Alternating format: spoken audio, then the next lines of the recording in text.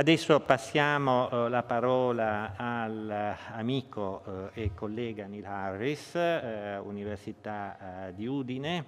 Anche lui lo presento poco perché è certamente, anzi non vuole essere presentato da me, ecco, se no userei le parole che ho usato una ventina d'anni fa per presentarlo e vorrei evitarle.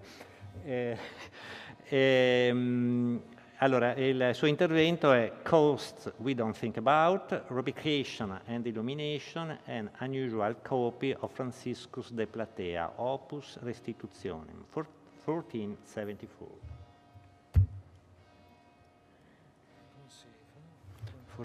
Okay. Grazie a tutti. Cristina per l'organizzazione in cui ha fatto la cosa migliore possibile, cioè non mi ha minimamente coinvolto. E quindi questa è testimonianza all'efficacia della manifestazione. Allora, come mi puoi dare l'aggeggio, Mario? Vai. Dunque.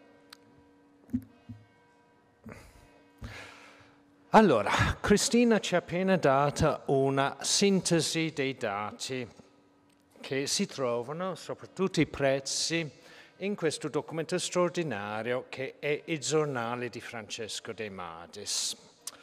E devo dire che la mia illustre collega, professore of the European Printed Heritage, non si capisce cosa sia sta roba, ma ce lo spiegherà, all'Università di Oxford, ci ha dato una visione totalmente fuorviante dei prezzi.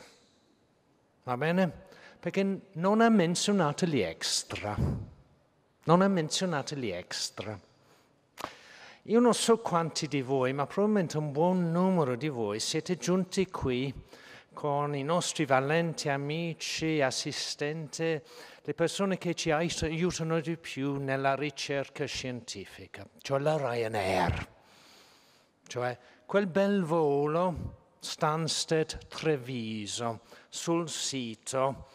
Loro sanno molto di extra, cioè voi vedete il biglietto 25 €. Aprite, cominciate l'acquisto. Volete salire prima degli altri ed occupare tutto lo spazio con le vostre valigie? Clic, 5 €.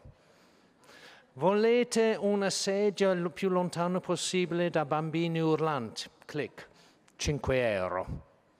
Volete portare la borsa con...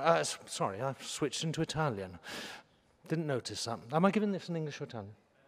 Okay, I'll give it in English. Apologies. Apologies, I got distracted. Do you want to take your lipstick case on? Click 5 €. Very quickly, your 25 € becomes 50. That's what extras are about. And this is what the Zornale of Francesco de Madiis doesn't tell us. It doesn't tell us about extras, or very little about extras. But we have to gather our information from somewhere else. Now, the book I want to talk about today is by this gentleman here, Francisco de Platea, in the 15th century. The moment he crosses over into the 16th century, he becomes a banale Francesco Piazza. Life is so unfair. Not much is known about him. He's a theologian, he's a Franciscan, he's professor of canon law at Bologna from 1428, so I think we can assume he's born somewhere in the decade between 1490 and 1500, and we know he dies in 1460, possibly at quite a ripe old age. It's so sad, professors get forgotten.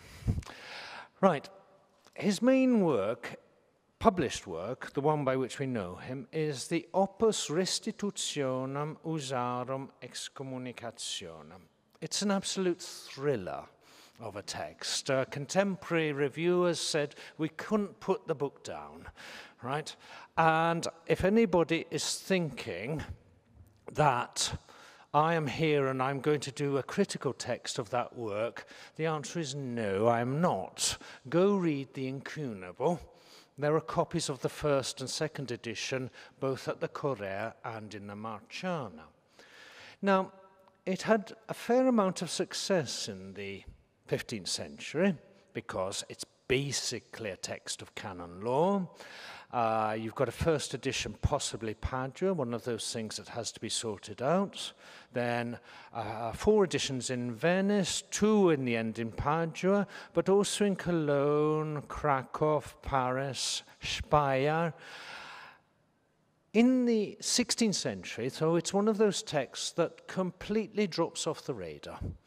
There are no reprintings in the 16th, nor in any other century, and so if you want to read it, go read the incunable. There are plenty of copies around. Now, the edition that interests us, as you can see, because I've marked it in red, is the Venice edition, printed by Johannes de Cologna and Johannes Manthan in 1474. There's a bit more technical detail. It was printed on a one-pool press, i.e. the primitive press which basically managed to do only 1/2 of a sheet at a time, or in this particular interest, the sheets were cut in half before printing. Is this information of any interest or value? No, but I just want to annoy Falk Eisenman. It contains 152 leaves. That adds up to 38 sheets in chancery. It's a chancery size sheet. It's a quarto format.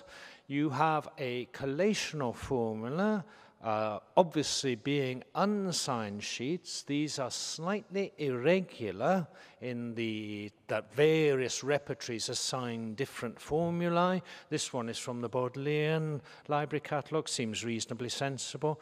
You can see that these are quite large gatherings, and it is not a rare book. There are 100 copies in ISTC, which means that various other copies are still marking around, haven't been recorded. Now, the copy I'm interested in here is at Boston Public Library. Now, I'm talking about not the real Boston, which is in England and has a lovely library in the church tower. I'm talking about its American counterpart and imitation, which houses various universities and other things. And it is a copy that is there. Press mark Q4048. Brief description, well, it's a modern binding, but it's got manuscript guards, rubrication, 1 illuminated letter.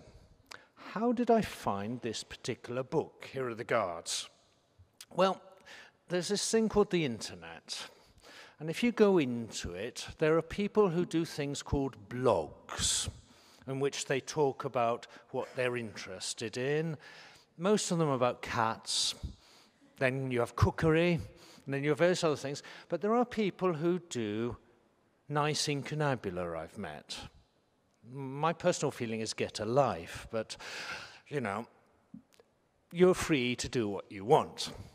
Anyway, the thing I'm going to show you popped up in a blog, actually a rather good blog, conducted by the curator of rare books at Boston Public Library, J. Moschella, and I want to express my thanks to him for all the help he's given me with this particular paper, sending me images and telling me about the book, because I confess I haven't seen the book, which is a heinous sin from my point of view, but I was in Boston in the spring and the library was closed. They were moving all their incunabula was the excuse, right? So, sorry about that. I've not actually seen the book I'm talking about, which is not something that normally happens. Right, it has guards, rather nice parchment guards, made up from this medieval manuscript. It's some sort of text of a statute or something. I haven't quite identified it as yet. Then we have the first leaf of this incunable, and as you can see, it has been rubricated in red and blue quite skillfully. So here we have the beginning of the table at the beginning of the text, and here I want to just open a very brief parenthesis about rubrication, i.e. which derives, as we all know, from the Latin ruber, i.e. to write in red. And of course, rubrication is one of those things that falls between several different stools because nobody's interested in it. Paleographers say, okay, it's decoration. We don't deal with decoration. Art historians say, no, they do it with a pen.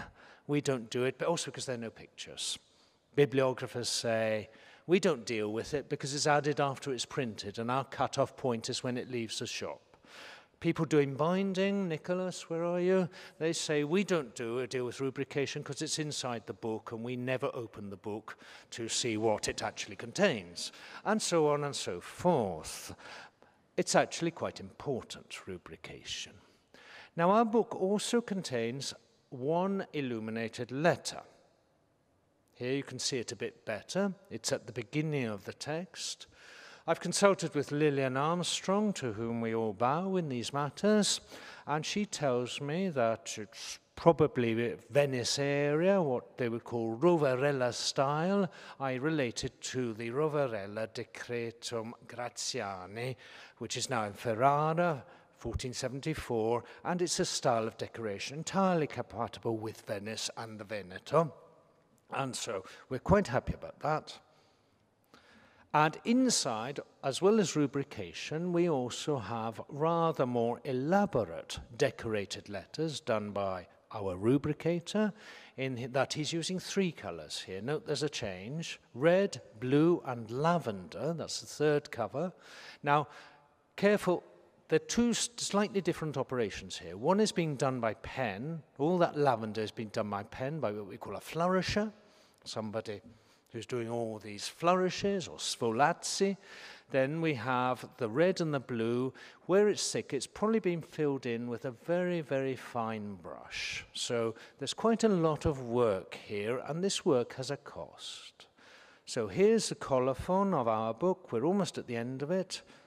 So you've got the name of the author, the printers, the date. It was a Friday, if anybody's interested, the 25th of March in 1474.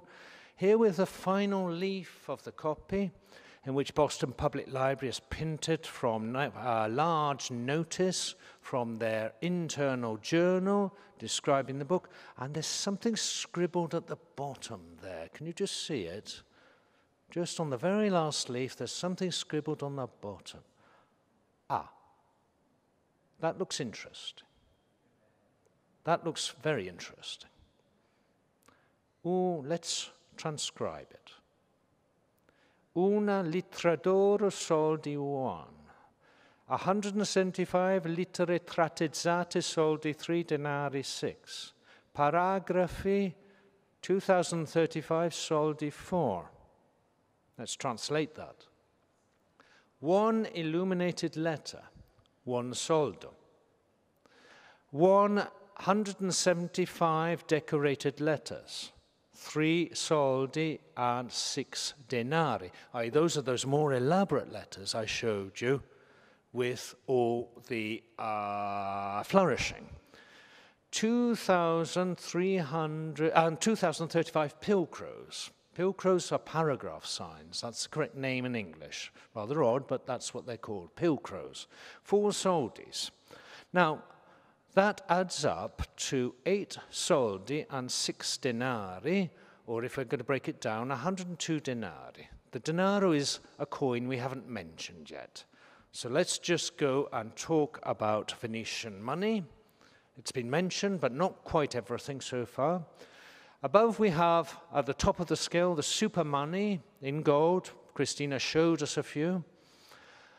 1 ducat. A ducat is 6 lira, 4 soldi, or 124 soldi.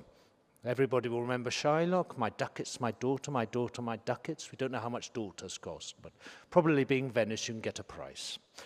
1 lira is 20 soldi. 1 soldo is 12 denari.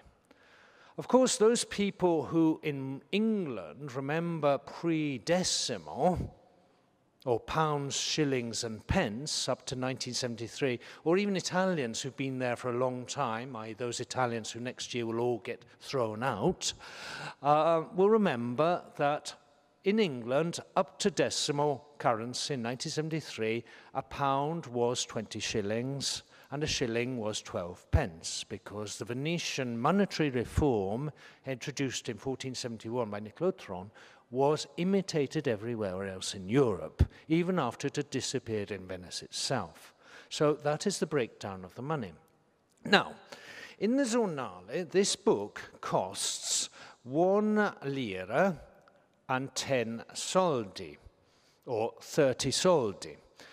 It was sold, for example, on the 8th of January, 1487. You can see the entry there.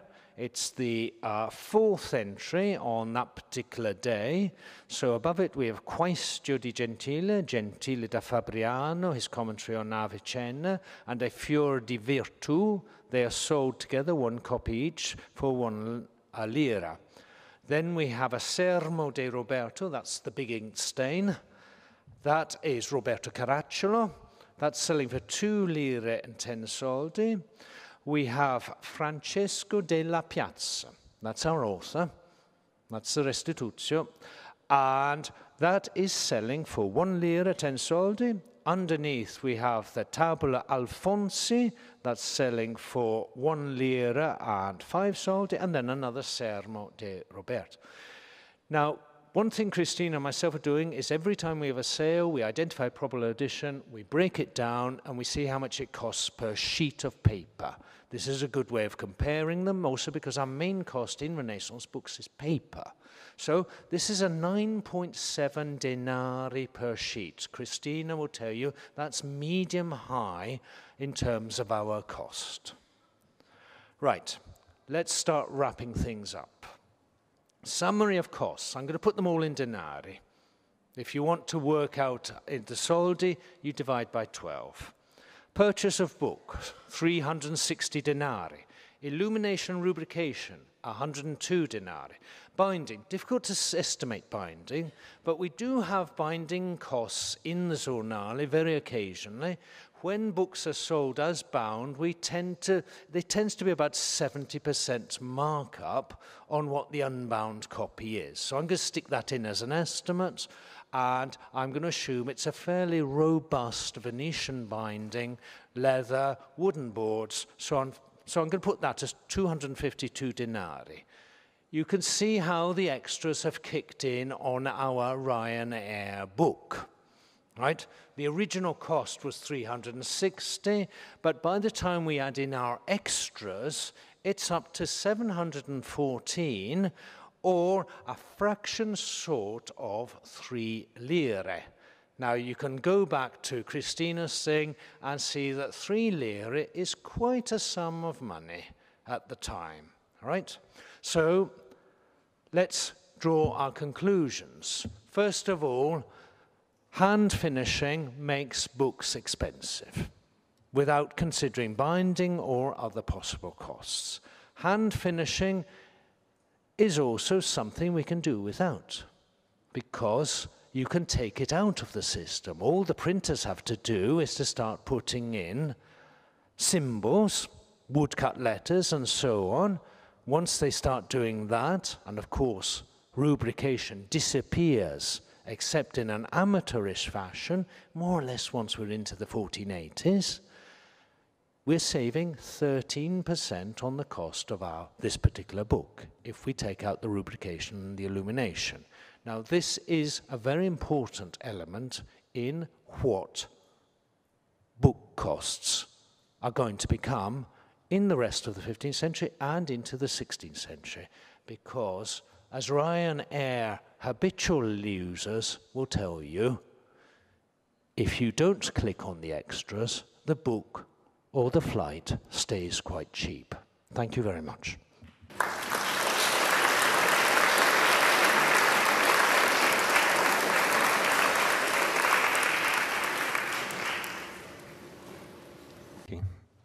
Ci rendiamo conto appunto che la questione dei prezzi non è una questione semplice, è una questione in cui le implicazioni e le complicazioni vengono sempre fuori. Rimanendo sempre su Ryanair, poi c'è la questione dei trasporti. Questi sono prezzi veneziani e poi i libri si muovono e i libri vanno in giro, e questo comporta altri costi, altri investimenti, per cui insomma la questione diciamo tende a essere parecchio complicata, ma comunque meritevole certamente di essere considerata.